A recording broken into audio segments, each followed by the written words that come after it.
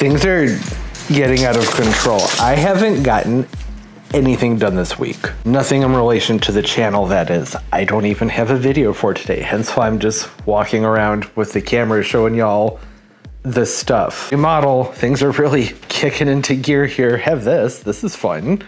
You know what this is? Probably not, because you couldn't even see it. It's upside down. Can you read that? It says Hanush Jewelers. It's a big, like, wall cabinet thing from a jewelry store that went out of business. Been trying to do things through liquidation to reuse and, you know, not be wasteful. So that's in the house now. It's going to cover most of this wall over here. That part goes up to the ceiling. There are some columns that go next to it.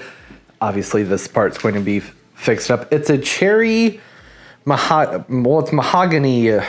I don't know, the contractor explained it to me. It'll look good. This part, the bowed part, goes up there and there are these big columns with sconces on it. And then there's this part right here, which you can't really see, but it's a cabinet with drawers in it. Gonna do something different with the top there and get it fixed up.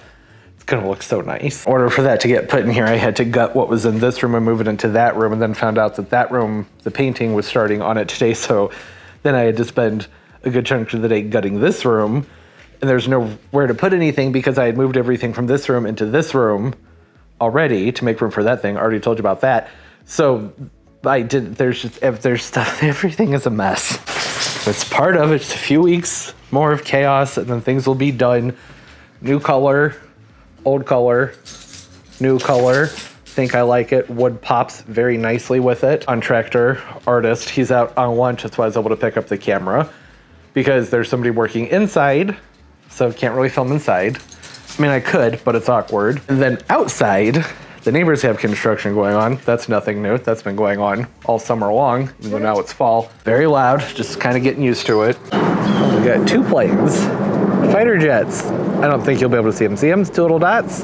That's fun. Oh, to look at, does anything seem different out here? Background noise-wise? You don't hear the pleasant sound of the water, maybe? It's so nice, there's finally clouds in the sky. Yeah, very quiet and serene. It's weird. Don't hear the sounds of water. There's a reason for that. You want to see why? Yep. And the pool done broke. These things happen. There's a leak in the liner, so I had to drain it down. The liner needed to be replaced anyway, so it was very old and fragile, and you can see the why. There'll be a lot more on this in this weekend's vlogs. I already started filming that a few days ago. It's mostly just me sitting in here playing with Turbo as the water was draining down. He had a great time with it. The lights are busted, so they're trying to get those fixed. There's water down leaking inside. I will talk about all that in the vlog. For now, it's just this is what's going on. Construction crew, construction, contractor. Just there's people working everywhere. So I haven't been able to get anything done for the channel. One, because I'm getting the things done inside the house that I just explained. You know, it's one thing that I don't like filming when there are people running around up there. It's a whole different thing when there have been people running around out here. Everyone's away on lunch, so things are quiet. Thought I'd pick up the camera and just show you some new plants. Now that we're probably a good 5 minutes into the video, it's a rambling vlog. Don't know what to tell you. This lens, I'm still not used to this lens. Need to move this, been mixing up the neems, doing the sprays on a consistent basis, trying to get the plants ready to go inside. Now we're just getting a little chunk of an on-the-fly video today. Picked up the camera and said, okay, finally some quiet, some privacy, and I have a few new plants to talk about. Over the weekend, I took my little sister out to a new nursery. It's a new nursery to me. Haven't been there before, but I've wanted to go for a long time. They're a little out of the way. They're in Defiance, Missouri, so they're not in St. Louis. They're about, I don't know, 27, 30 minutes, I think is what the GPS said, from where I live. It's a beautiful drive, very windy, and lots of gorgeous roads, and there's a little scenic view. Go out and look at the river if you wanted to. It was a fun nursery. I don't have much footage from there, but I just have to take my word for it. It's called Priscilla's Nursery, and they had a great selection of houseplants, and I got some more things that I really shouldn't have gotten because they're plants that I tend to kill. They don't do great with me. Elasticas. I picked up a couple of these in a different video where I was at a place called Eckert's. The Moonlights, the variegated ones. This one is a ruby. I was drawn to it. It's because of that trunk. Look at that cute little chunky trunk this thing has. I don't see this as a practical way to want to have the plant started. typically, I bought this little wooden base to keep the plants on it, and I'm not even using it. There we go. I should talk about which one it is. It's a ruby. See that? Ficus ruby. Having one standardized at this size seems stupid. It's just silly because these are plants that get huge. They're trees.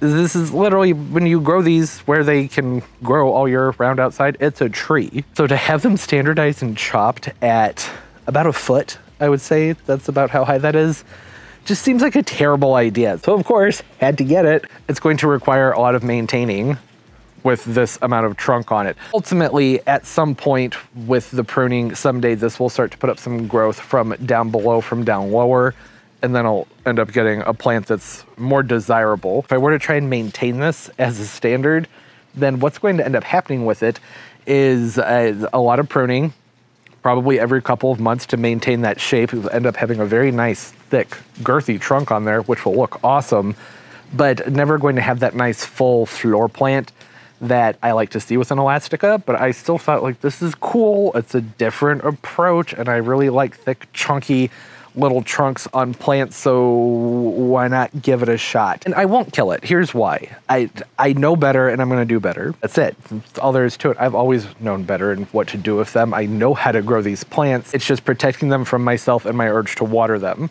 The less water, the better with these guys. I'm a heavy-handed waterer, so I just need to don't overwater them. It's pretty simple. I have a tineke in the garage that I've had for like 4 or 5 years, and the key to success with that one for me has been to just leave it alone. It's a plant that I just don't mess with it, and it's doing great. Okay, and then the next one, I think y'all saw a glimpse of this when I was walking around rambling with the camera. It's another tineke. It's a great big one though. Look at that. I pull the camera back and then I zoom right in. That made no sense. Gorgeous foliage on the tineke. I'll come up higher so you can get a better look at it. It's more of a cream and a green. There's no red except for in the middle vein on the foliage, and then of course the new growth that's coming out has a hint of red in it. This one, great floor plant. I probably should have prefaced all this with why I've been gathering more elasticas, more rubber trees, more rubber plants, because I'm going to want some more colorful house plants around the house, not plants for the grow space or even for the backyard. I want some that I can throw into baskets and will grow up and look really nice because of the darker tones that the house has now. That's why there's always a reason for things. I don't always point it out because that seems stupid and not very organic, but I started with indoors so you could see the walls and see what's happening with the floors and everything, so that I can make my point of I want some light colored plants that will do well and contrast nicely with the darker tones that are going in there, just to have a more fresh, lighter appeal with everything. Plants that I think will stand out nicely against the darker tones, help bring a little bit more freshness to what could end up looking potentially not dingy, but, well, yeah, maybe dingy. It might be a little bit dingy with things being that dark. I don't think they will be, but it's just such a drastic change from what I'm used to. So a nice big tineke. It's about 2.5 feet tall, I would say, something like that. The front rooms in the house get a lot of very bright light where I think elasticas will do well. That one's going to have to go tabletop. The little one may possibly end up being a grow space plant when I think about it, just because I don't think it'll make a great floor plant because of the way it's been standardized. That was just kind of an impulse buy because it was so stinking cute. The tineke though, I think get this into a nice basket and in front of one of those windows that has the southern exposure. I'll probably have it set back a little bit from those windows. Throw a little water in there about every, I don't know, 10 to 14 days at the max during the winter time. I'll have to keep an eye on that. Essentially once a month. I don't water the elasticas very often. Less is more with the figs, right? So they should do better if I just leave them alone. Just have to remind myself to not fuss with it, make sure they get plenty of light, and should be good. If all else fails and they don't like it in the house, let's pop it out into the grow space. Plenty of warmth and humidity out there for them, and they're excellent fun plants to have around. So that's the story behind those two. I love the tineke, I love the ruby, and I love the other, where I can show them to you, they're right next to me. Shiverianas, the moonshines, camera doesn't wanna, it's not gonna pick up on that. New lens will be back in a couple of weeks. A different form of variegation with an elastica. These are thirsty. I've had to cut off the water out here because the water was draining into those light fixtures, so I haven't been able to water the plants the last few days. We're supposed to be getting some rain tonight, so that should be good for everyone. You ready for this one? Look at it, look at it. Isn't it beautiful? It's a spiralis, one of the Cereus spiralis. Pretty easy to grow cactus that I've wanted for a long time, but I only ever see them for sale as cuttings, and they typically are very expensive, about the cost of this one. And I figured, well, I'm seeing this in person.